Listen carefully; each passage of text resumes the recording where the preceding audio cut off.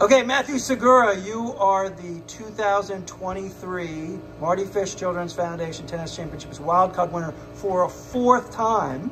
There you go.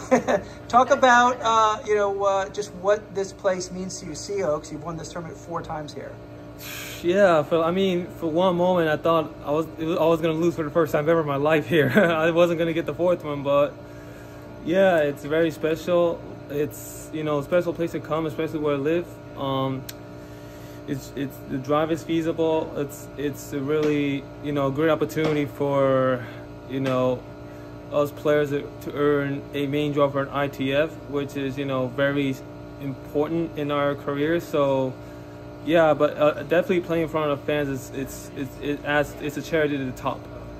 So you talk a little bit about the match. So you were down a set in 4-1 and you just never gave up and you persisted.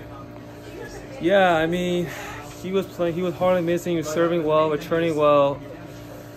It was so hard to end the point with him because he would be steady, constantly putting me on top, behind the baseline, which kind of prevented me from attacking. So, but yeah, when I found an open window when he was up 4-2, and so that's when I decided to ride on momentum from there.